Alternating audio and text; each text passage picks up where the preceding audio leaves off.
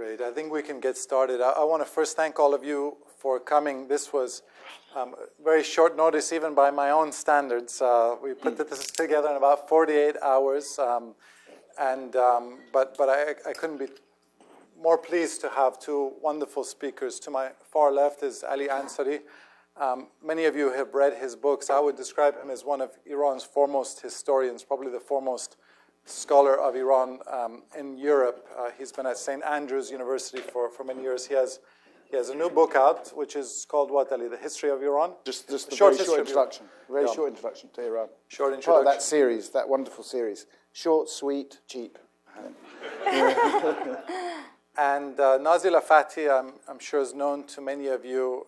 She did some marvelous reporting from Tehran when she was the New York Times correspondent based there for about a decade and a half. She had to leave Iran in 2009, and she's been outside of Iran since 2009. She also has a beautiful new book called The Lonely War, and we're not selling copies here, but she tells me if you buy a copy, she will gladly sign them for you. And the title of our event today is Lessons from History, because I think that one's perspective on where Iran is at today is informed by when you started looking at Iran. If you started relatively recently, during the era of Mahmoud Ahmadinejad, right now is an incredibly hopeful time because it's certainly a lot of progress is made compared to the time of Ahmadinejad when the country was under severe internal pressure and external pressure as well. But Nazila and Ali have the benefit of having started looking at Iran much sooner than that, during the time of former Presidents Hashemi Rafsanjani and also the Khatami era. So I wanted to begin basically with a very broad question about where the two of you think we're at now, looking at, in contrast to, say, the last 3.5 decades of the Islamic Republic. There's kind of three schools of thought at the moment. There's the very hopeful school, which says that if this nuclear deal happens, it's going to shine light on Iranian civil society and moderate forces who want to prioritize the country's national and economic interests before revolutionary ideology. And this is going to lead to an internal transformation of the Islamic Republic. You have a more pessimistic scenario laid out by some who argue that if you look at the history of the Islamic Republic, and the few moments in which the regime has shown external flexibility, whether that's to end the Iran-Iraq war or nuclear détente, they clamp down internally to show their own population that don't think that our external flexibility signals internal weakness. And then there's, kind of more muddling along, more of the same. So just starting off with a very broad question about what is the mood you feel having covered 3-4 previous administrations in Iran? Are you hopeful about where we're at today? Is the trend lines are positive, or are you a bit more sober? Maybe I'll start with Nazila. Well, Karim, thank you so much for putting together this event. I think this is a very interesting question because it is really hard to predict what will happen, but in many ways the past shapes the future, especially for people who have lived through those times. For me, because I grew up in Iran, I lived through the war with Iraq, and I was in Iran. I became a reporter in the years after the war ended. For me, this was a reminiscent of, I would say, about a year before the war ended. Clearly, because there was a lot of hope. The war had dragged out for 8 years. I mean, we thought that it could just drag out for many, many more years, even after Khomeini's death. It had been the best excuse to galvanize the nation behind an outside enemy. It was not about anything other than stabilizing the foundations of a regime that was not popular at all. And the nuclear program was exactly the same thing. It served exactly the same purpose, to galvanize all different factions who had started to oppose many of the major principles of the Islamic Republic behind an outside enemy. And even though a lot of people didn't agree with the country's nuclear ambitions, they could never say anything, because if they did, they were accused of treason. And now it seems to me that Khamenei, Ayatollah Khamenei, is very much worried about the legacy that he's going to leave behind. The rumors that he is ill, whether he is or he's not, he's quite old.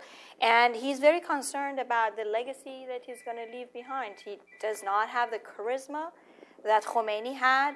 Whatever he did was somehow justified because he was the supreme leader. Khamenei lacks the religious credentials that Khomeini had. Yet after his death, until this date, a lot of his allies, a lot of his close friends have criticized his policies to drag out the war, including Rafsanjani. So Khamenei is very much responsible for prolonging this standoff with the West. And I think he has reached a point that he wants to make sure that he settles things before his death. But I do agree with you. I've spoken to a lot of people on the ground, a lot of civil society actors, opposition leaders, and they all say that they are worried that there's going to be a wave of crackdown after a political deal.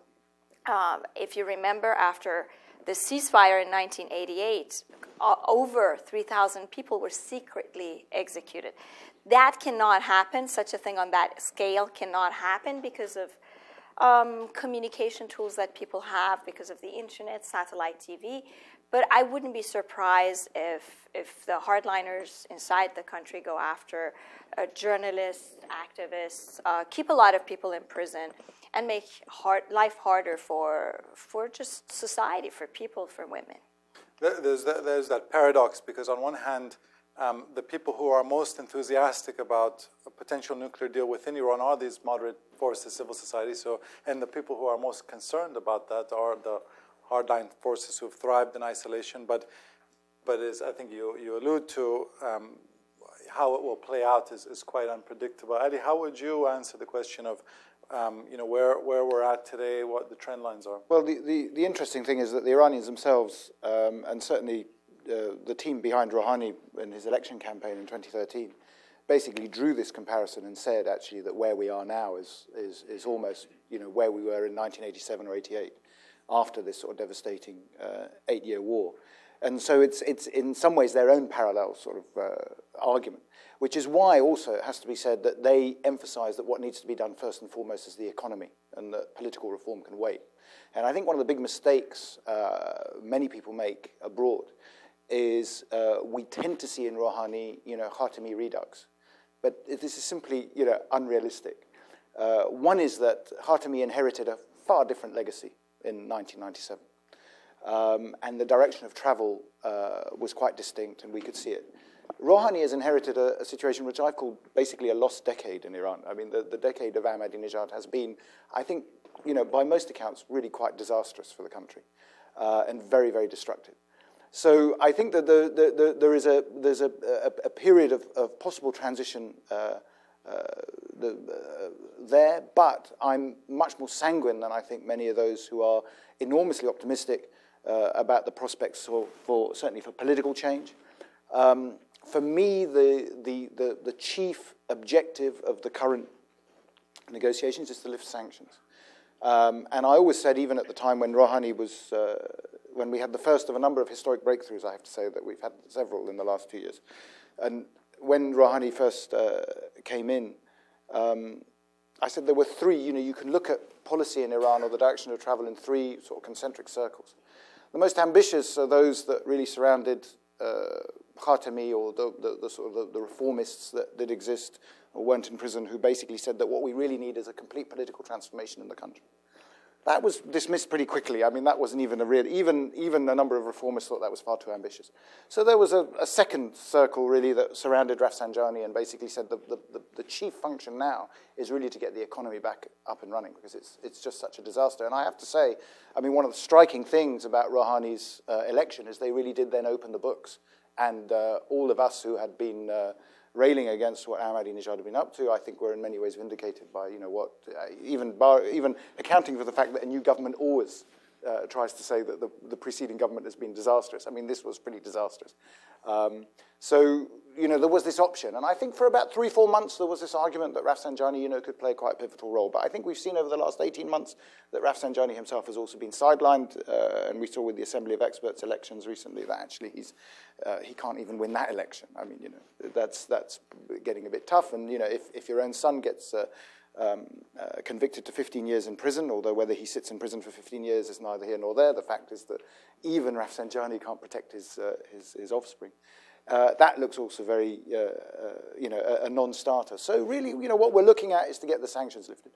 And I think that's the chief sort of tactical, even you could say strategic aim. And what comes after that, who knows? I mean, that's not very clear at all. And what you will know is that and what I have said, and I looked very closely at this, if you look in the last 18 months of the Rouhani administration, there has been very little, if any, structural or, you know, serious political change, or even tentative political change taking place. In fact, it seems to be that the deal has been cut, that you can have a free rein over the negotiations, but you will not touch the domestic political or economic situation. So what does that mean if all this money goes back into the system? Well, you know, it will go into the regular routes. So it will basically consolidate and support those very groups of people who have spent the last 10 years consolidating a very authoritarian state structure. This is something that I think we just need to be realistic about. It's not to argue against anything, but it's just simply to say that I think those of us who are hoping for a new dawn, I think need to be a little bit more sober about it and pay a little bit more attention to what's going on domestically. Do you agree, Nazila, that looking at this from the perspective of the Supreme Leader, if there is going to be a nuclear compromise for the leader, this is more tactical than it is strategic, meaning he's not going to, after 35 years in power, 26 years as Supreme Leader, he's not thinking of abandoning the policies he's been pursuing in shifting to more cooperation or more of an alliance with the United States. This is kind of more tactical with the aim of regrouping economically, getting the sanctions lifted. I think you're absolutely right. I think Khamenei has been even very open about some of the principles that he's not going to back down from. I mean, rapprochement with the United States is something that he has explicitly talked about. He has said that the nuclear talks are not about mending diplomatic ties with the United States. And if this was not on his agenda, he wouldn't have talked about it. If he talks about something, that means he cares about it, and this is still one of the red lines in the Islamic Republic. But, you know, the nuclear program, I don't think was among those major principles, one of the foundations of the Islamic Republic. Khamenei has always seen himself very much as the protector of what he inherited. I don't think he would have been this kind of person or would have pursued these policies if he had not become Supreme Leader. He was a much more moderate figure before he was appointed as Supreme Leader. But somehow, Iran, I think, got caught in this nuclear program that turned into a very costly, both politically and economic program.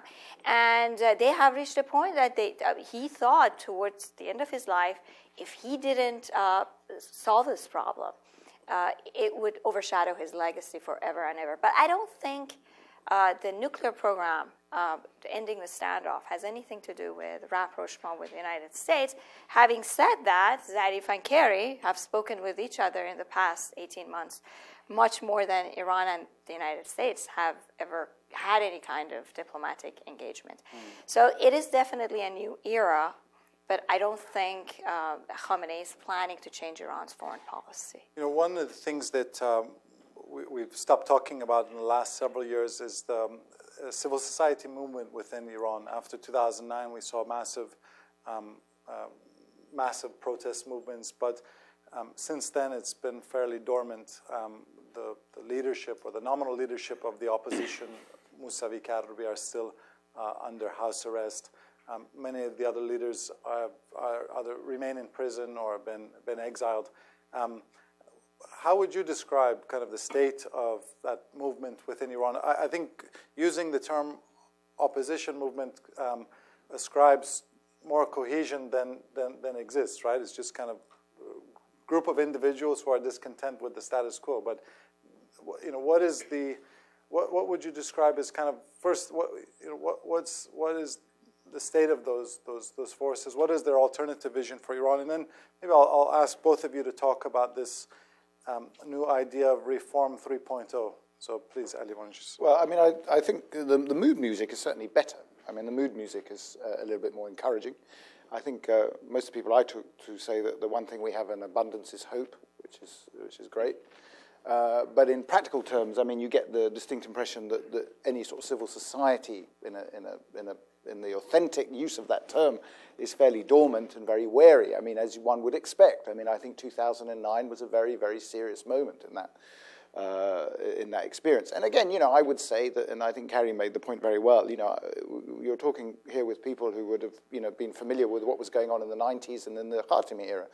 And I think, that gives us a very different perspective as to what is possible. I think if you have your experience in the Ahmadinejad era, you think what's going on now is at least better than nothing, and I think that's fair enough. I mean, it's better than nothing because they had nothing. And now there's, as I said, the mood music has changed. But I think in practical terms, there's been a lot really staked on the fact that the nuclear negotiations will deliver. So basically everything has been kept, has been delayed in effect until, the nuclear negotiations unlock the possibility of other things happening. But there, again, I think that's, I mean, there was a very interesting statistic came out recently. I was mentioning this. It's only in the recent budgets. They said that, and as we know, the economy in Iran is not in great shape. And they were saying that, Rouhani has had to slash cultural and other budgets by about 60% over the last couple of years, which one would expect. We're all suffering from austerity, obviously. But somehow the policing budget has been increased this year by 35%. So, we know that certain priorities are still, can still be attended to. I mean, you can understand in some ways that you want to make sure the internal security of the country is in check, particularly if you're going to go through a tough economic time. So, but it does allow you, in a sense, a little bit of an insight into their sort of thinking. Rouhani, at the end of the day, he comes from a very strong security background. He certainly doesn't have a background as Khatami did in a sort of the arts and culture and other things. I mean, it's a much more insider role, which has positive and negative consequences. Of course, you can read it however which way you want. But if you look at what's been happening, I don't think really you've had the same sort of encouragement to local organizations and even the sort of the quite modest growth in civil society that you had in the late 1990s. And even then, by the way, I mean, we shouldn't be romantic about it. Even then, during the Khatami era, it was tough. I mean, it wasn't that easy. I mean, they kept shutting things down, then they kept reopening. So it wasn't exact, but at least there was something happening. Now, I think I think people are very wary, and they want to sort of basically watch from the sidelines and see what's happening before they actually stick their heads above the parapet. Yeah, I often find that one's analysis of Iran is dependent on your hopes and your expectations for the country. If you're kind of an American analyst of the Middle East and you compare Iran to Saudi Arabia, you say, well, this women can drive and people vote, and so we should be very, very hopeful about Iran, or much more positive about Iran. I think if you're someone like Ali, who those of us who in some ways have a personal stake in it, you obviously never want to conflate your hopes and your analysis, but you have greater expectations for the people of Iran. Obviously that leads you to more disappointment. But Nazila, how do you see the future of this reform movement? And maybe you can talk a little bit about this movement, which is taking shape under the leadership of Sadegh al-Razi, who was a former acolyte. He was the former Iranian ambassador to Paris. He's related to the supreme leader by marriage, and he's trying to start a new reform movement which is somehow aligned with the supreme leader rather than against him. Well, I want to be clear about how I use the word reform. I think the reform movement that Khatami initiated in 1997, that is gone. I don't want to say is dead, but that has disappeared. Its leaders are in jail.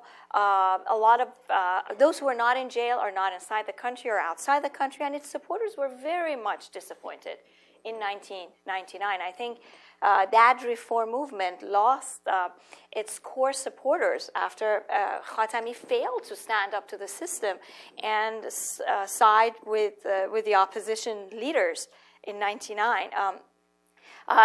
Those people continue to support Khatami only because there was no other alternative. He seemed to be the only person who was speaking their language, was talking about what they wanted. But the reform movement, in the sense that was created in 1997, I think somehow vanished. Sadiq Kharazi, I think, is just being an opportunist, unfortunately. He's been calling about the third generation of reformers. I don't know what happened to the second generation. And a lot of people have been asked, Nasl Sevom Eslahat Neda. Isn't it called Neda? Oh, okay, Nasl Dovom, okay. I'm sorry. Yeah, so anyways, everybody's wondering what happened to those people. Those people are still in prison. So how can you talk about another generation? And a lot of young people started making fun of what he was doing because he has aligned himself to the supreme leader, who is the man who went after the reformers. But I am generally very optimistic about the idea of reform in Iran. And I think that is a totally different thing than the reform movement and the leaders of the reform movement. I think reform in Iran and people's longing for change hasn't gone anywhere. And I think, in fact, Iranian middle class has grown tremendously, even under Ahmadinejad, partly because he was very generous with the security forces, with the militia forces, with his own supporters.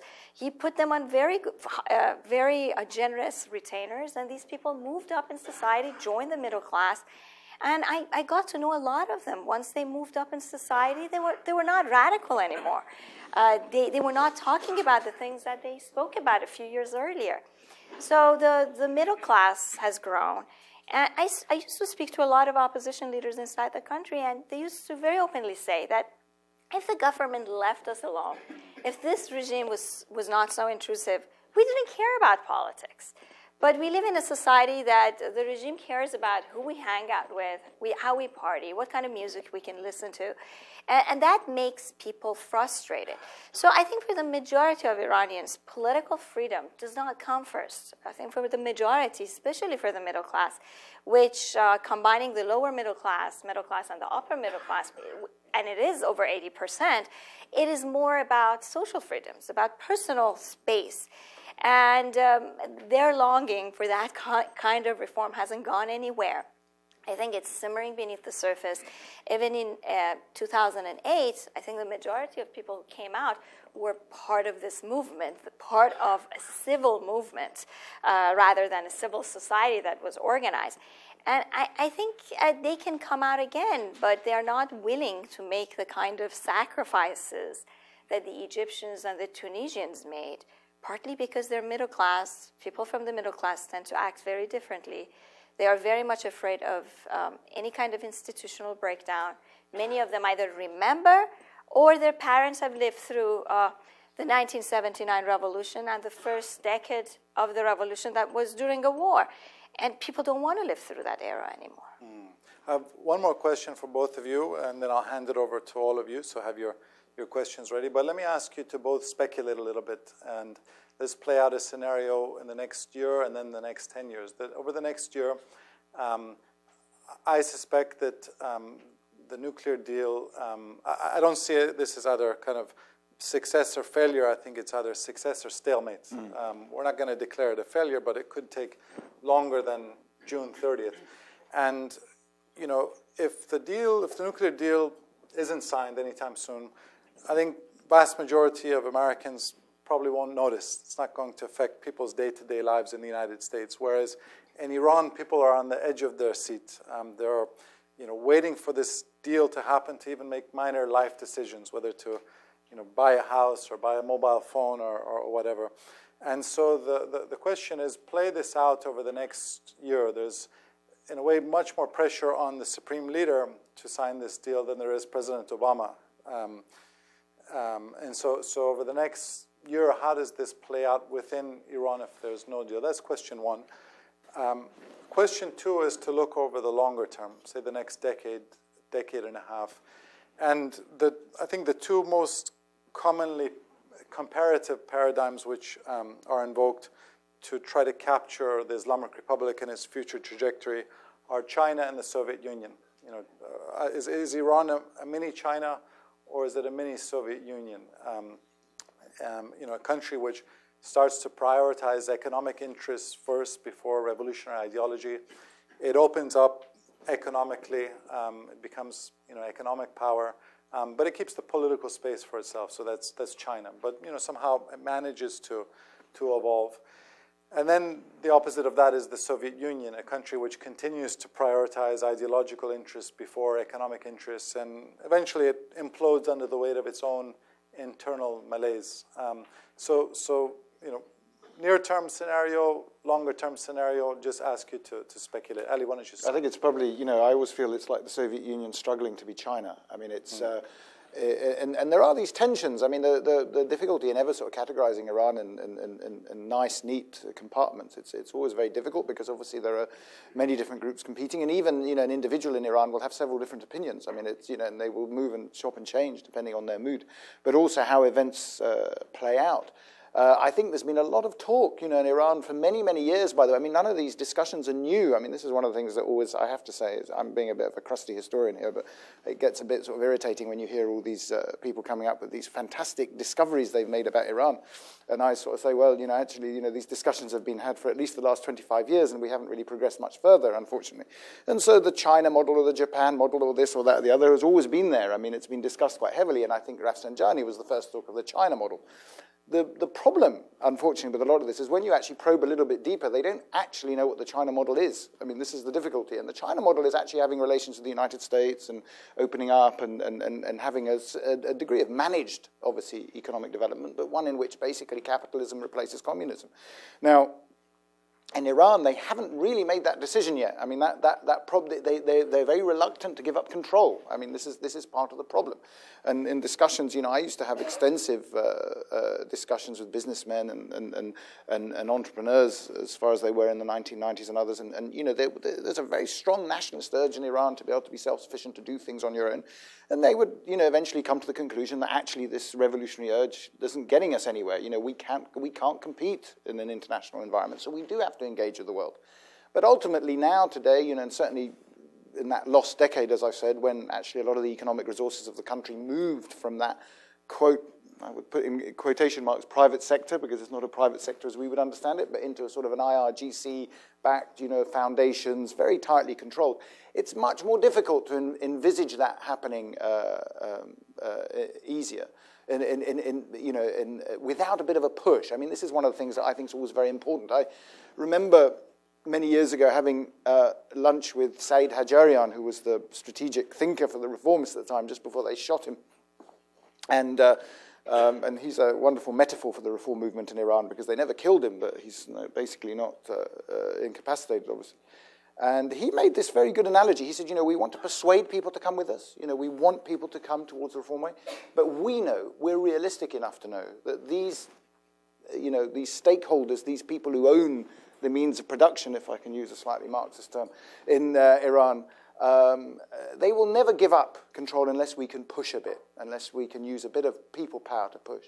And I think that's always the essence in Iran, that actually these vested interests will never give up willingly. I mean, there's no sort of, you know, there has to be certain pressures, and I think the economy, of course, is one of those areas that might push them in a direction. But this idea at the moment that you're going to see a shift towards either a sort of a China model in the next few years without something quite significant breaking or pushing them in that direction is something that I think at the moment is probably a little bit too optimistic.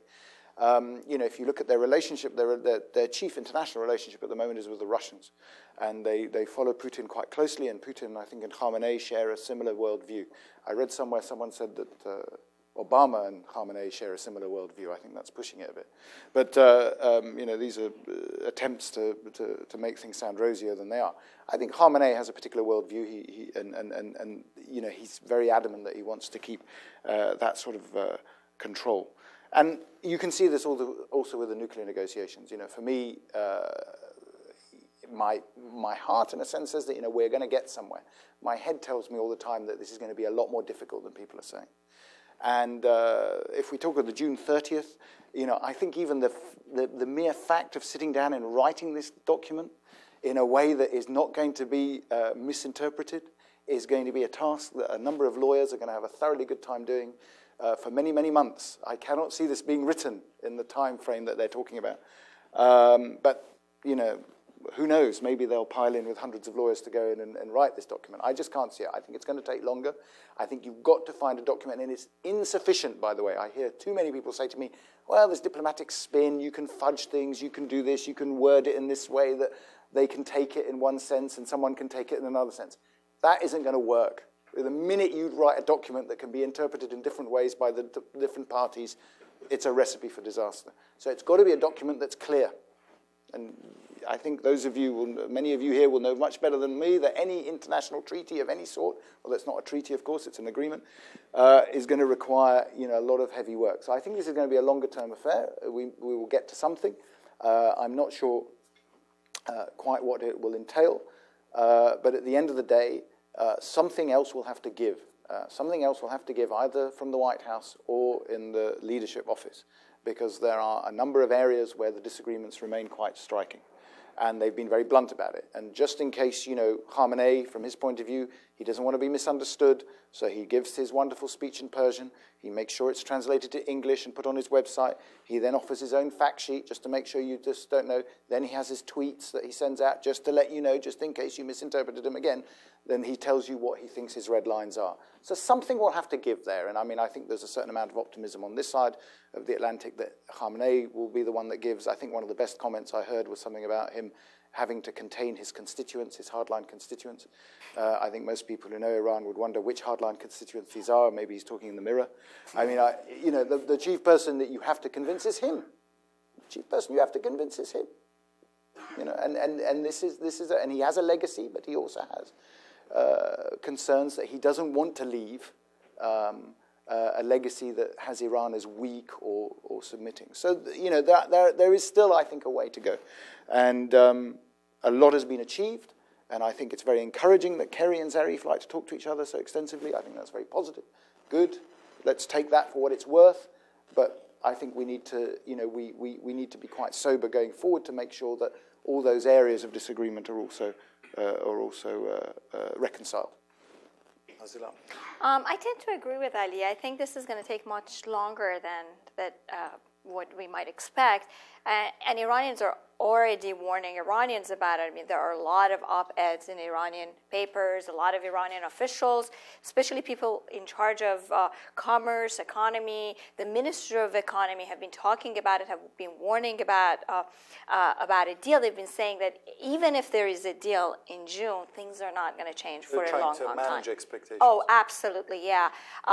They've been saying that it's going to take years and years to get all the sanctions lifted, which is very different than what Khamenei said just 2 weeks ago, which again raises the topic whether Khamenei is unaware of these facts or he was speaking to an Iranian audience. He wanted to make sure that he's addressing some of the concerns of those people that he had steered their emotions against a nuclear deal, saying that we are on top of this, we're watching everything carefully, we will make sure that Iran's interests are guaranteed. But everybody else in the country is just warning about the consequences. They're saying things are not going to change for years and years, that the sanctions that were put in place under Saddam have not been completely lifted now in Iraq.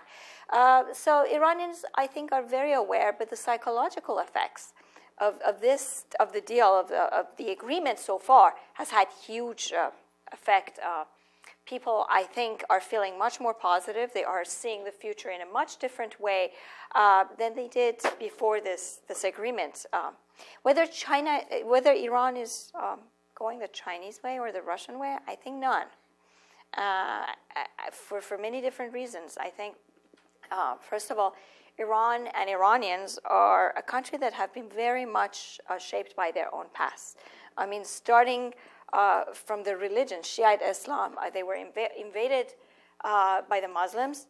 They became Muslims, but they never became Sunni Muslims. I mean, they became Shiite Muslims over a period of centuries. they shaped Islam into a kind of Shiite Islam that was more Persianized than anything else. I mean, for Iranians are people that they have survived centuries and centuries of invasions. They have to learn to adapt themselves, be pragmatist, live in harmony with their surroundings, and come up with policies that would secure their survival. I think for the Islamic Republic, it's exactly the same thing. The revolutionary ideology of 1979, I think, died after Khomeini's death, along with him. If you listen to Khomeini's talks, or even to Mousavi's talks when Khomeini was alive, it's a totally different discourse. The lexicon, the words that they use are very different than the way any of them speaks now, even Khamenei.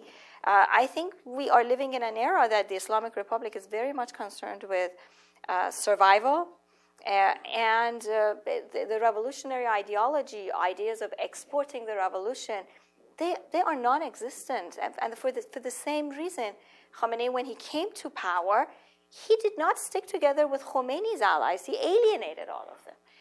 He brought people to power who were not clerics, who were not religious. They were quite military figures, and they were dependent on him for survival. And he has made sure to replace them at least every 10 years, so they wouldn't become very powerful. So predicting the future of Iran, I think, is a big mistake. This is what you have said yourself. But whatever is going to be is not going to be a Chinese or a Russian model. Okay, let's open it up. If you can identify yourself and be brief as possible. Let's start in the back and we'll move forward. And I can actually bunch together a few questions, so please, sir. Hi, I'm Mohammed Yunus from Gallup. Thank you for an excellent, extremely nuanced discussion on Iran. I was wondering what your take is, the panelists and also Karim, on if there is more money coming into that system, as one of you sort of implied, what will Iran's regional behavior look like? Will it be more aggressive, less aggressive, more reliant on proxies, less reliant on proxies? What's that dynamic? What does that look like from where you sit? Okay, well, actually, we can go one by one. Why don't, Ellie, do you want to start with the first one? Well, it's interesting because I mean there is a view that if all that money comes in and they will they will flex their muscles a bit more in the region. I think certainly that will make life a bit easier for them in terms of supporting Assad and other proxies or other allies they have. I'm not so sure, to be honest, that it means they're going to be even more aggressive in the region. I mean, I think they've probably reached the limits of actually what they should really be getting up to if we count Yemen and other things that are going on. And I know that Jafari and the others have been very the IRGC have been very almost boastful. I mean, there are a couple of they're mainly Ahmadinejad acolytes, I have to say, who are saying, we dominate all these capitals and this sort of thing. I think many other of the more politically intelligent class in Iran, if I may say so, are probably a little bit more circumspect about making these claims because it's the sort of attention they may not like. And I thought there was quite an interesting encounter, obviously, recently when the Iranian naval ships sort of turned back, when was it the Teddy Roosevelt sort of turned up. I tend to see that Iran has a very good public relations impact abroad. Some of it is true, there's no doubt about it, but they tend to puff themselves up. I think they have very strong allies, by the way, in Israel who tell them, that they are the most existential threat in the world. I think there's many people in Saudi also probably think that. And that probably encourages them to think that they are. I mean, obviously, if they're all saying that we're the worst thing since sliced bread, then maybe we are doing pretty well.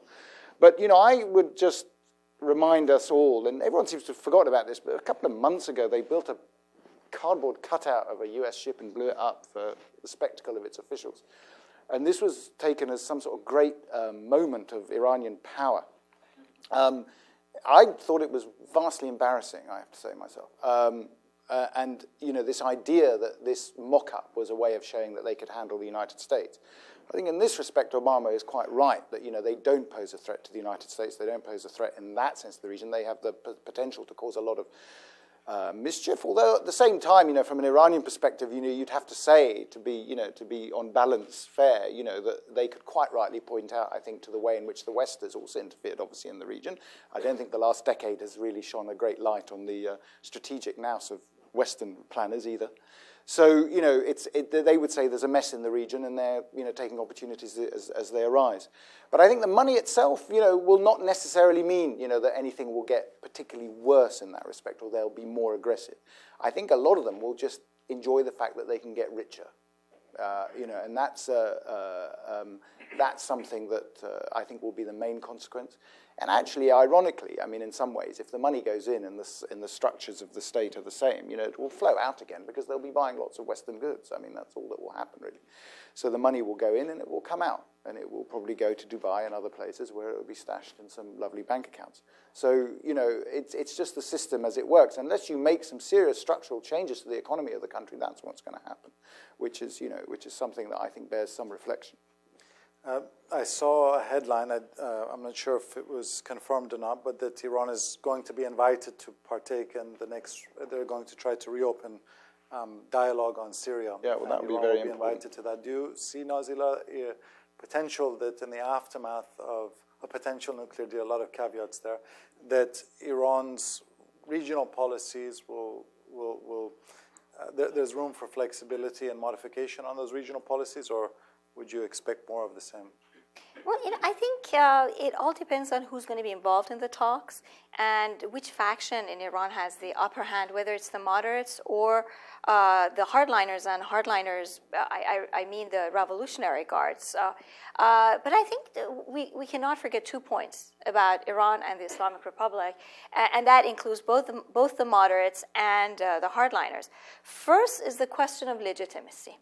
All Iranian officials, whether it's Zarif and Rouhani or it's Khamenei and his Revolutionary Guards commanders, since Khomeini's death, they have all been seeking legitimacy, partly because under Khomeini, Iran did not have that kind of legitimacy. Everybody was waiting for this regime to collapse.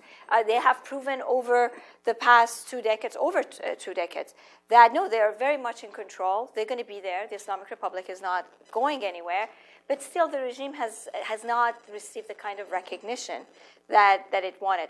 Number 2 is being a regional power. And I think that doesn't make any difference, whether it's the Shah or the Islamic Republic or a different regime. Iran lives in a very lonely place, surrounded by Afghanistan, Sunni Muslims, Pakistan with a nuclear deal. I think anyone who is in power in Iran wants to have some kind of, be a regional power, have influence in the area. Iranians have been taking advantage of problems in the region. I mean, the only reason Iran has managed to expand its reach in Iraq, in Yemen, in Syria, is because of dilemmas that have occurred there. Assad has been a very good ally. They don't want him to see him leave. And I think there are a lot of other countries in the region that they don't want to see Assad leave, because Syria will probably collapse into a situation like Libya or Iraq, in another civil war that is going to be very destabilizing for the region. So I think as long as they can secure those 2 concerns, legitimacy and being an important regional player in the country, they can shift their policies. Great. Gary, here in the front. Thanks very much. I'm Garrett Mitchell, and I write the Mitchell Report. And I've been trying to think of another way to pose this question, and I can't, so I'll pose it this way. If we try to get inside the head of Khamenei, and in doing so, we could use some new brain science. What of 2 factors that I'm going to name, and maybe there are others, what is most central to his being, to his way of thinking? That he's a Persian or a Muslim? Good question. Ali, you want to tackle that first? I think he'd publicly say he's a Muslim. I think, but you know, you could. I mean, actually, you would probably be the best person to answer. If you look at the way he has transitioned, I mean, from being president to leader, you know, obviously, in some ways, the role has made the man, and he's surrounded by people who tell him that his role is a very specifically, you know, Muslim leadership role. Although he does often aspire to a leadership role that's even wider than that occasionally. But originally, you know, I mean, he's been known actually as someone who has very strong Persian sympathies, if I can put it that way. You know, is very fond of certainly the language and literature of his native land. But I think on his public persona, and certainly the way he's developed certainly over the last 10 years, and if you look at his writings, it's basically dominated by a Muslim narrative.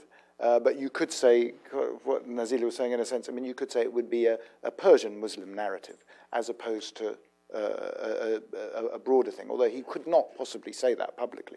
But if you look at, I mean, one of the interesting things I have to say, I mean, I always thought, and these are all these surprises, you know, I mean, I always thought that one of the great tasks that the regime would have to do in the post-Rouhani was to rebuild its bridges. I mean, it doesn't have to, you don't have to be affectionate, but rebuild its bridges with the Saudis. But actually, if you look at Khamenei's comments about the Saudis and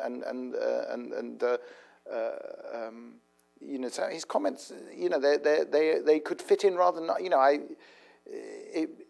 historically speaking, you know, it's almost a very Persian, how should we say, approach to the Saudis and the Arabs of the region. I mean, it's quite striking. But in his own mind, it would have to be, you know, his view is a Muslim one, and it's the Islamic Revolution that he's there to protect. I mean, that's his role, and that's what they have told him, and it will be, you know, it will be impressed upon him. And I think over the last 10 years, he's basically absorbed that. I mean, that's basically what he's become. I totally agree with that, Ali. I don't really have anything to add to it. I think Islam has become part of a Persian's identity as well. I mean, the two of them are nothing that can be totally, completely separated. Iranians have taken Islam, Persianized it, and it's now part of their culture. And when we talk about secular Iran or desires for having a secular Iran, I think that's not going to happen in a true sense. I think Islam is always going to be part of people's daily culture. It's become a way of life in Iran. But Persian ambitions are definitely there and stronger than a solely religious identity. I think it's a combination of both of them. I think society, I mean, is you know, moving in a very Persian direction, by the way. I mean, and I think also there's a distinction between the Islam of the Islamic Revolution and people's general sort of popular Islam that people might follow. I mean, if you look at it in society as a whole. I mean, one of the great paradoxes of Iran, by the way, is society has consistently been way ahead of its politics. I mean, this is one of the paradoxes of Iran. And so people who travel to Iran are always slightly bewildered because you look at society and it seems to be actually quite secular in an Anglo-Saxon way, I should say, not a French way. But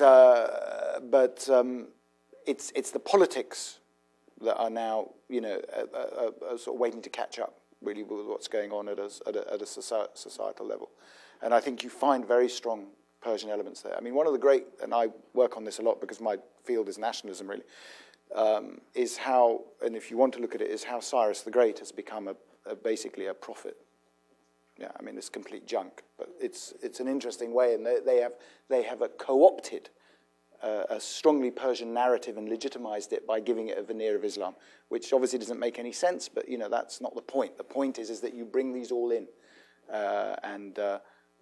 There was a very famous newspaper headline, which actually Khamenei's brother, who's the head of the Iranian Studies Foundation, said that Cyrus the Great was the founder or the progenitor of monotheism. Well, okay. I think there'll be many Muslim scholars that might sort of get worried about that. But I mean, it shows that they are, you know, trying to co-opt nationalism into a wider sort of into a wider narrative. So, you know, there are lots of grey areas with that, really. There are lots of grey areas. I mean, I'll just add to that. I don't want to get too technical, yeah. but Khamenei is actually a Turk. He's not, he's Azeri. He's not ethnically Persian. So I would distinguish between Iranian and Persian as well. And the reason why I say this is that I hear oftentimes from people in the Gulf who say that, well, you know, Iran says that we have tension between Sunnis and Shiites or Kurds and Arabs, and Iran is itself a diverse polity. You have half the population Persian, quarter Azeri. You have Kurds, Baluchis, Arabs. But I think what is unique about Iran is that a lot of those groups still have, there is this kind of strong Iranian identity, whether your mother tongue is Azeri or it's Persian. But specifically to the question of whether he feels like he's more Muslim or more Iranian, when I did this study of Khamenei years back, and I haven't checked his website to confirm this is still the case, but at that time, on his website, it said the supreme leader of the Islamic world. It didn't say the supreme leader of Iran. So he had these kind of grander ambitions than just being the leader of Iran. And we saw that in 2011 when the uprisings happened in the Arab world, that we called it here the Arab Spring, and in Iran they call that the Islamic Awakening.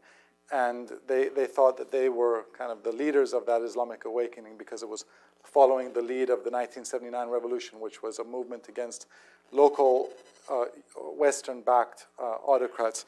The last point I'd make, and it's not it's tangential, but this question about whether the leadership in Iran puts their Islamic identity first or their Iranian identity first.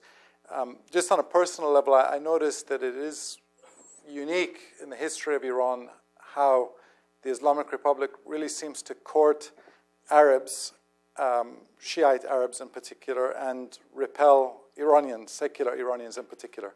The number of Arab Shiite colleagues I see from universities and think tanks who are moving back and forth between whether it's the West or Iraq, they visit Iran frequently, they have much, much better access than many Iranians do who are, have been sitting out the last, decade and a half in the West and elsewhere. So I see that they kind of see in Shiite Arabs stronger allies than they do secular Iranians. So let me, I want to bring in a female voice if there is any. Yes, please, in the front, yeah. Hi, my name is Barbara Dello. Iran has a very old culture. My dad always said back thousands of years, with traditions and a special identity. You talk a lot about moderate influences. How willing are the people to give up their old traditions and identity, and does that vary geographically within the country? Okay, let me add, this gentleman here in the front had also a question. Did you have a question, sir? I wanted to ask an economic question, and that is, do you think that it is possible that the future main or leading trade and investment partner of Iran will not be Western countries, but actually China? And what might the political and economic consequences of that be? Great. There was one more here in the center. Faizan. Yeah, fourth row. Here. Hi, my name is Farzan Sabet. I'm a visiting fellow at Georgetown University. So thank you all for wonderful presentations. So basically, I'm just going to set a brief pretext for my question. It seems that at least until the 2005 election, the conflict between Iranian centrism and reformism undermined both the goals of economic and political reform, and was actually a factor in Ahmadinejad's victory. But since 2013, there seems to have been some kind of rapprochement between the two camps. So has the Rouhani administration and the broader reform movement, whether second or first generation, learned from this experience? And will this, to some extent, how will this, to some extent, help advance both the goals of economic and political reform during Rouhani's presidency, or could it? Thank you. Thank you. You want to start, Nazila? Very quick on the Iranian cultural identity. I don't think any Iranian wants to give up past traditions. I think this is true about countries with ancient traditions everywhere.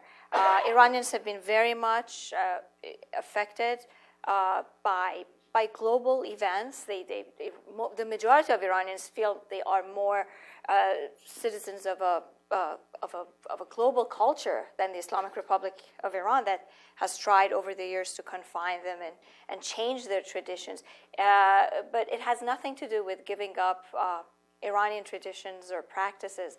I haven't come across anyone who hasn't cherished those cultural heritages. Everybody respects them. Even here in the U.S., I mean, we teach our children about Persian traditions. We celebrate Nowruz. and many other Persian traditions. Political partnership with China, I don't think either the Iranian society or the Iranian leaders have had a good experience with China. I mean, first of all, there's this huge stigma. You speak to anyone in Iran, and they hate the fact that whatever they have, their shoes, their clothes, everything is made in China. And I tell them, listen, even in the States, everything is made in China. But no, Iranians don't want to buy anything that is made in China. They want to buy things that are made in Europe. They want to buy things that are made in the United States. I don't know how possible that is, but on a social level, these are people's desires. I think Iranian leaders have always looked westward.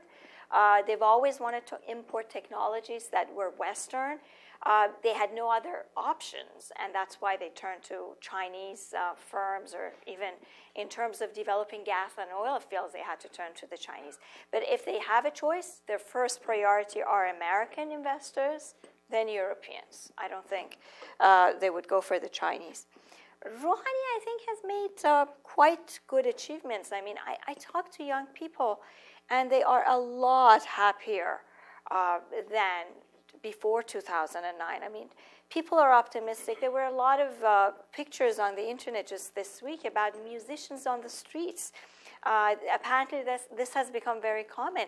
And this was non-existent. I don't remember ever a time somebody singing and dancing with an electric guitar on the street. Sometimes they were traditional singers, but they did it late in the afternoon, in the dark, and they were more treated like beggars than musicians. So things have changed under Rouhani. He has managed to draw the support of even a lot of conservatives. I mean, during the elections, a lot of more conservative figures backed him, partly because he appeared to be more competent. He made promises that a lot of people in society were also talking about them, and he did become sort of a unifying figure, especially after 2009. I mean, we have to wait and see what's going to happen after a nuclear deal, whether there are going to be new lines among Iranian leaderships. But so far, I think inside Iran, people are very happy with Rouhani, especially if he can deliver the nuclear deal as well. Really? I think on questions of identity, I mean, the Iranians have had a tremendous capacity over their history, really, to absorb different cultural influences and often reproduce it better. You know, I mean, they often make it Iranian, basically. I mean, and so that identity is I don't see that as a particular a problem of giving up anything. Or what they do is they're in a relationship with the outside world. It is the crossroads of civilizations, after all, which means it's basically a mess. You know, I mean, this is, you know, it's everything goes in and out, and it produces something that is identifiably, I suppose you could say, Iranian or Persian, or however which way you want to describe it. And it does borrow a lot. I mean, it always has borrowed a lot. If you go back to the Greeks, they talk about it. You know, I mean, they talk about the Persians actually being amongst the people who are most willing to adopt the practices of foreigners. But what they do is they turn it often to good effect. So I don't see the debate that I think you have in Iran today is really an internal debate about, you know, which aspect of the Iranian character, if we could call it that, is really going to win over, whether you do have these sort of more humanistic influences, which are very prominent throughout Iranian history in particular areas. And of course, like all countries and societies, of course, you know, we always, there are periods of fanaticism, there are periods of moderation. I mean, it's you know, there are different pulls and pushes. But I don't see it as the Iranians giving up their identity for something utterly alien.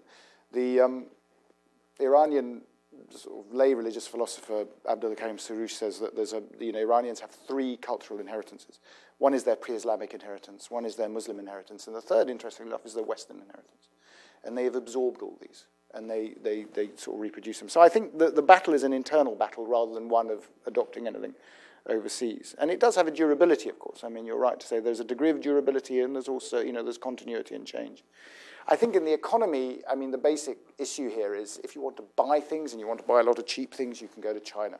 But if you want to get technical expertise, you have to come to the West. And they know that, by the way. I mean, and this is particularly true over the nuclear industry. I mean, one of the things that I'm very interested to see about the nuclear talks, if you notice, I mean, one of the aspects of the fact sheet that came out, which I think is going to be very important, in fact, it might have actually been in the Lausanne Declaration as well, that, you know, one of the aspects was safety. You know, safety and making sure that every facility, you know, there would be some sort of measure making sure that the facilities were up to a certain international standard. You talk to Iranians, and those in the know, you know, the technology and the equipment they want and the investment they want is certainly coming from the West. And by the West, I include Japan, by the way. Okay, so it's that sort of that's what I don't see China at the moment as being. You know, they talk a lot about selling oil to China. That's fine. You know. But in terms of investing in their oil industry, really what they need are Western oil companies to come and invest. I mean, that's what they need. And as for the nuclear industry, again, I guarantee you that what they want is Western technology.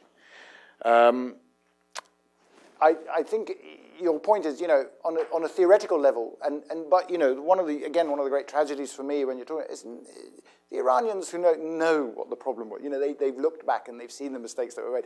I mean, they know full well what the issues were, and the issues were really, in that sense, to put it very simplistically in a way, but as you said, you know, was that the Khatami reformists battled Rafsanjani, and the whole thing, you know, went into a bit of a fiasco.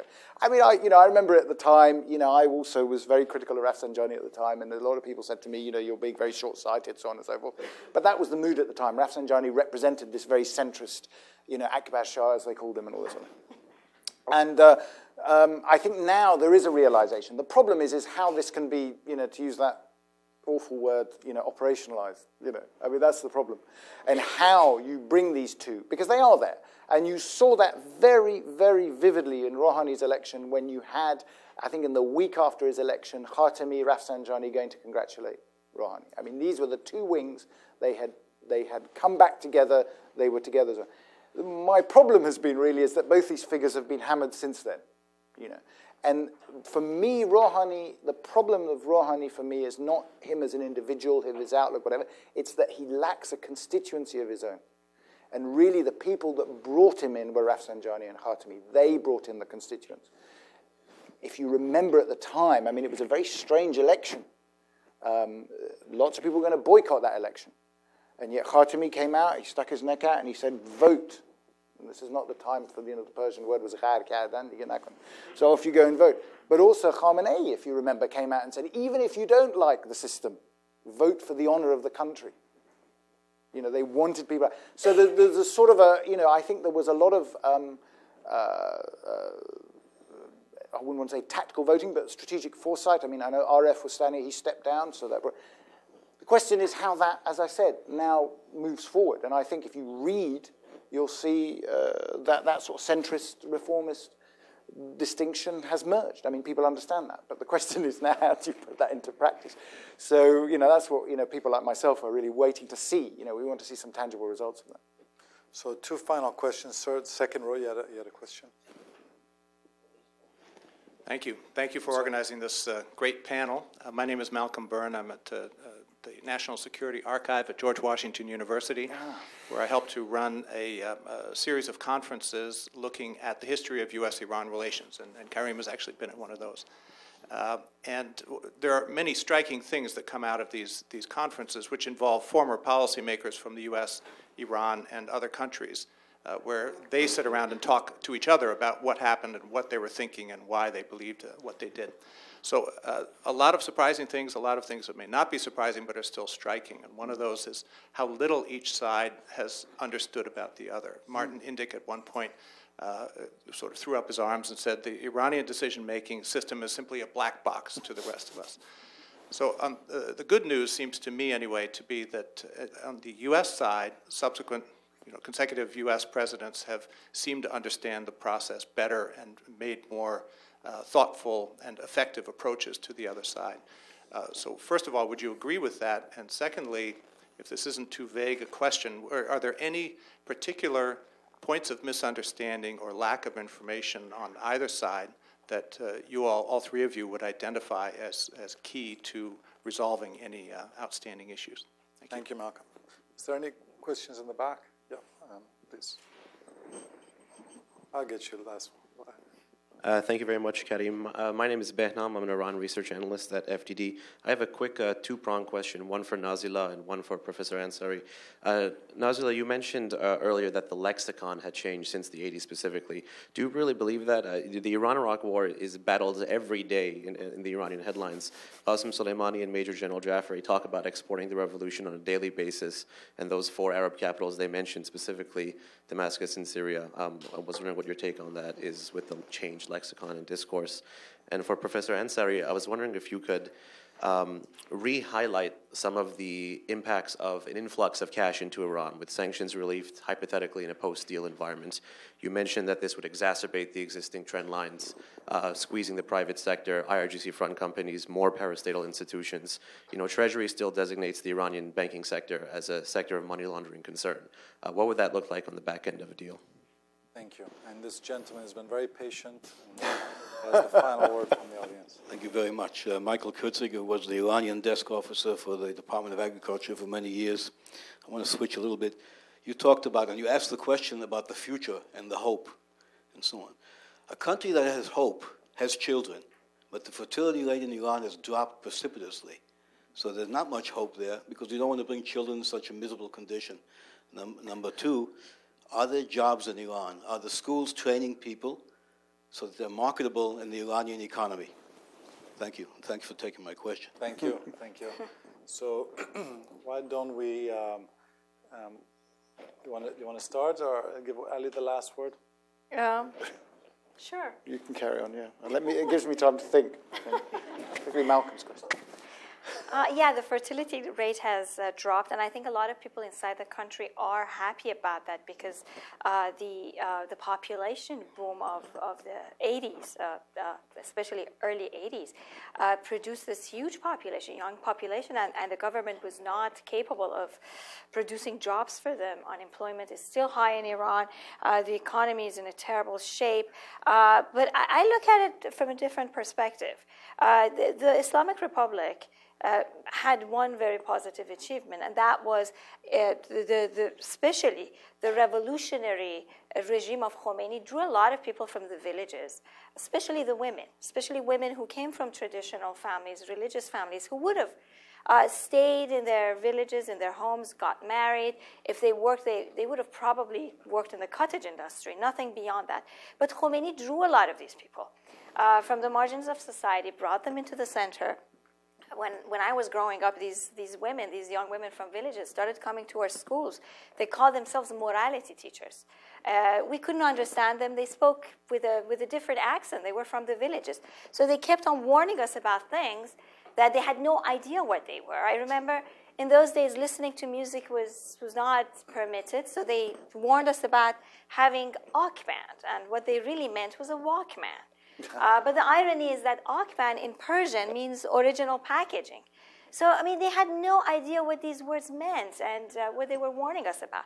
What happened was that by the time I was in high school, a lot of these women were, I mean, even their appearances were changing. They were wearing braces. They wanted to look like the rest of the people in the city. By the 90s, a lot of these women became Islamist feminists. They had gone to university. They had become educated. A lot of these people, their husbands had fought in the war.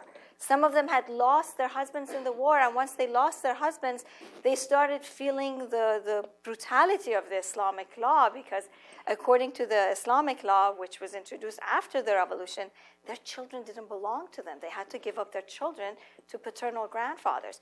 So a lot of these women became what we call them Islamist feminists. And today, they are a force of change in Iran. These women have raised totally different children. Education levels are quite high in Iran. Women have become increasingly more educated than men in Iranian society. In 1983, 30% of university students were women. By 2000, more than half were women. Last year, in many universities around the country, more than 70% of the students were women.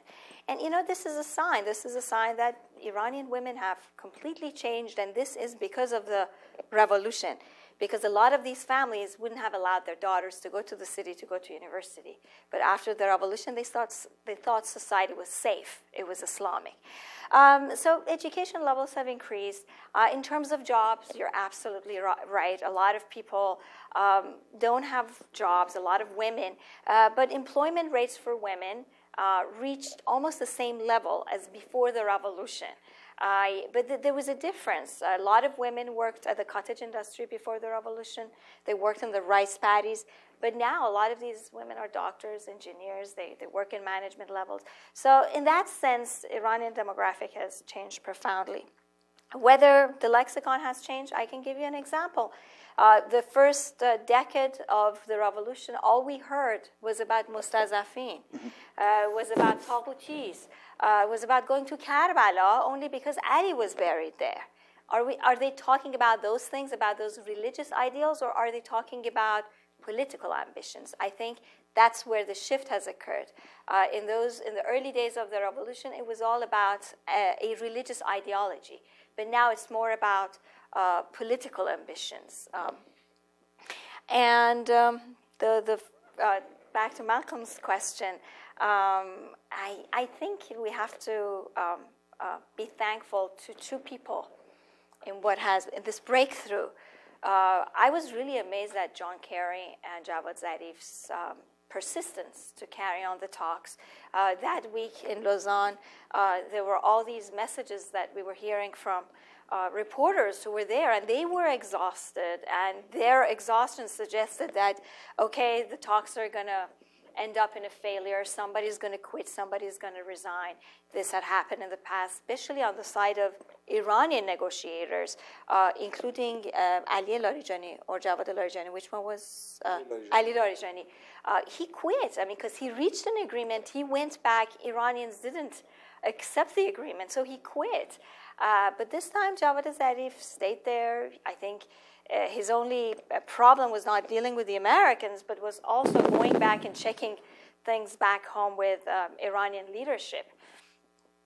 There was definitely a very strong willingness on the side of Iranians to reach a deal. But the fact that there were two people who were determined to carry on the talks and give diplomacy a chance, I think, made a huge difference this time. Ali, before I hand it off to you, I just wanted to say one thing in response to Malcolm's question. First is that I think the book that your group did, Malcolm, was, I think, one of the more interesting and informative pieces of literature about U.S.-Iran relations that's come out in the last decade. What was the title again? Becoming Enemies. And I think the importance of it, and it's something which is commonly misunderstood in the U.S., is that from the Iranian perspective, from the Islamic Republic perspective, the thing that has angered them most and created the most resentment among the Iranian leadership was what they perceived as the U.S. support for Saddam Hussein during the Iran-Iraq War. And I thought you guys did a brilliant job of shedding light on that history. And I think there's another point which is commonly misunderstood, which is that the United States keeps apologizing for the 1953 coup against Mossadegh. And I tell people if Mohammad Mossadegh were alive today, the Islamic Republic would either throw him in jail or execute him. So he is not someone who we should keep apologizing to Iran's leadership for overthrowing Mossadegh. They were also opposed to Mossadegh. But I think you guys put your finger on it. It's the history of the Iran-Iraq War, which is something not commonly understood for many people here. And then second, I do think, your question was the evolution of U.S. understanding about how decisions are made in Iran. And, one way we can see that evolution is how President Obama has been writing numerous letters to the Supreme Leader. I think he's written 4 or 5 personal letters to the Supreme Leader. And that was unprecedented. Never had a U.S. president reached out to Khamenei directly. And on the contrary, I remember during the Clinton administration, Mohammad Khatami was elected president, and the Clinton administration tried to kind of engage the reformists and strengthen the reformists and weaken those hardline forces in Tehran. So I think that there certainly has been an evolution in the U.S. understanding of how, of the power structure within Iran I don't know if there's necessarily been an evolution in our understanding of how decisions are made in Iran. Frankly, I don't think that most Iranians understand how decisions are taken within the country, who's in the room, how those decisions are made. But in terms of the architecture of power in the Islamic Republic, I think there's a much better understanding than there was, say, a decade or so ago. But I'll give Ali the last word. Thank you very much. Let me talk about the birth rate. I mean, we were talking about, because that's fairly quick. I mean, there was certainly among what we would term, or what we would consider a middle class, there's a reluctance to have more and more children. But, I mean, recently Khamenei has asked people, he wants the population to double in the next 10 or 20 years or whatever it is. So he's encouraging them, and they've withdrawn a lot of assistance to, the free contraceptives and stuff have all been now sort of removed to encourage the population to go. Yeah. So I mean, it's he wants to replenish the resource, I guess, and partly it's the view that we have an aging population, therefore we need a younger population to be able to support. But I mean, I do know that there are many within the more the Ministry of Economics and others who view this with great trepidation, that they're going to suddenly have to find resources for 150 million people rather than 75 or 90, whatever it is. In terms of capacity building, I mean, one of the interesting things is that, as I said, there has been a lost decade. So there is, there's a very well-educated population, but well-educated in what? And the question is, and it goes back also to the economics, when you look at it, I found it very interesting. I mean, I used to go to lots and lots of conferences in the 1990s, and when lots of businesses were discussing, about the prospect of going to Iran, and there was always there a little bit of a sort of a semantic misunderstanding about what people meant in terms of private enterprise investment, this sort of thing. But I think now the problems are even probably bigger in some ways. Partly because that decade has, things have developed in the West, for instance, on lovely topics like compliance and anti-bribery laws and anti-corruption and so on and so forth that we all have to sign very regularly these days. I mean, I think people going to do business in Iran and Iranian businesses coming out to the West will suddenly find that the environment has changed, certainly when they're coming to Europe and the United States. So I think, there are things that need to be done. There is sort of a business education, if I can put it that way, that needs to be built.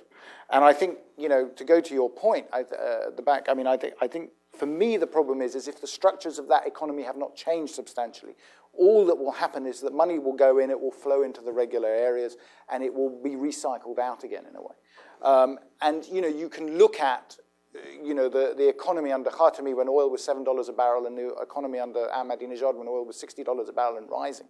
And what happened to that money then? I mean, if you look at rich kids in Tehran, you can see that some of the money went into very interesting places. I actually saw some pictures on websites of the most extraordinary houses being built in Rasht and other places. I mean, I think the Shah would have blushed had he built a house this size.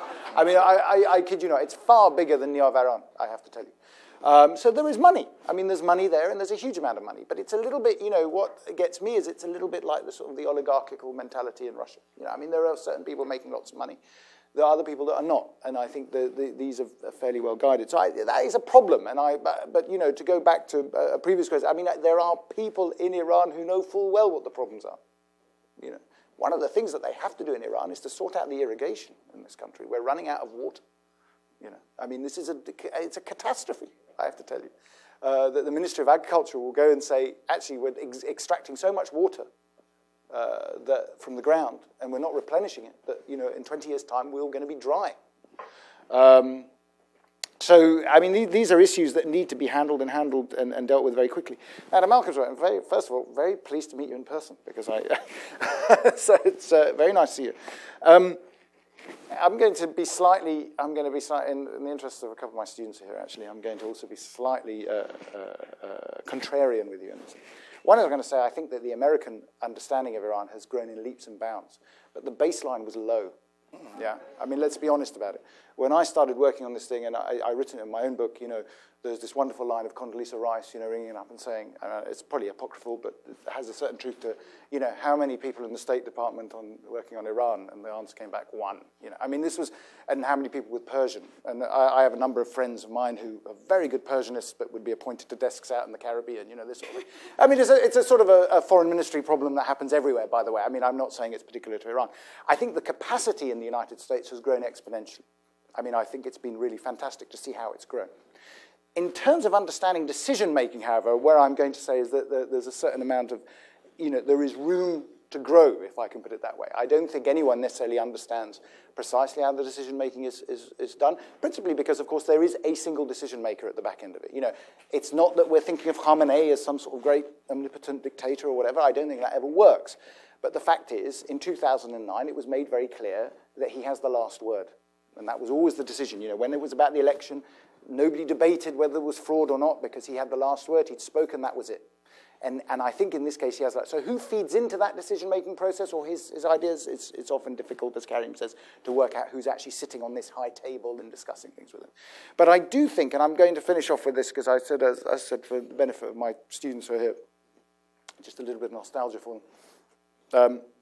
There's a wonderful, wonderful quote, I have to say, and I'm going to go back before 53, unfortunately, from Lord Curzon. And I know they're going to sigh. And he complains about British policy towards Iran in the 19th century. And he says the trouble with us in our policy towards Iran is we vacillate between the sort of the white heat of excitement and then the sort of the dullness of boredom of disinterest. And I think the problem with Western, and this actually goes to the heart of where my concerns are over this whole nuclear negotiation. And someone put the point out he said these negotiations are like a roller coaster. And they are, And what I'm trying to say, I think, to people is rather than have great big highs and then followed by dramatic lows and the emotional roller coaster that this is dealing with, let's try and level it a bit and approach it with a slightly more sober, level-headed approach to it all. Because I think the Iranians also, by the way, when they say the Iranians are very good at negotiating, and there are very good chess players in Iran. We know there are also some very good. I mean, Karim says there are very good people who play chicken, and there are very good people who play poker, and and there are good chess, but not everyone's a good chess player in Iran. And I think that cliche is often overused. But one of the things about it, and you'll see this in the cycle of negotiations, is that ability to basically have this sort of emotional roller coaster. And the excitement I see after the Lausanne Declaration is really that after 18 months of no movement at all, when we all thought it was about to fail, suddenly they come out with this dramatic announcement that it's all been a success. And the excitement is palpable. But, the point about that is it's been a very good case of information management in some ways, because when you look at the detail, sometimes things are not as clear as they should be.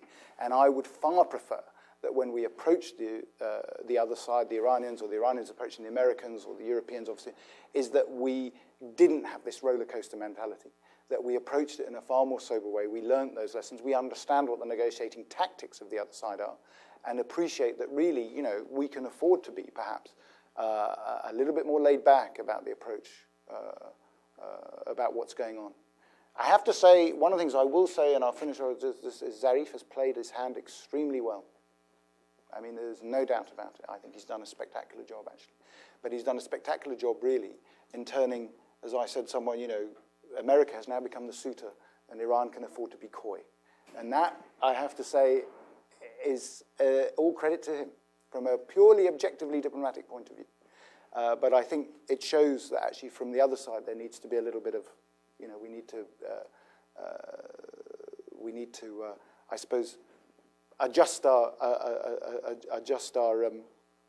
understanding a little bit more and refine it a bit more. There is room for improvement, as I would say. So I'd like to thank you for your thoughtful questions. Thank you guys for your thoughtful answers.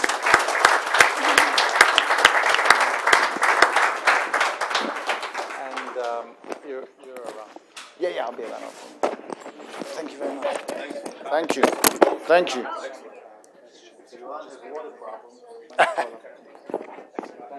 So will I see you? Would you get my bag? If Iran is good, we've done that 30 years ago. Oh, yeah.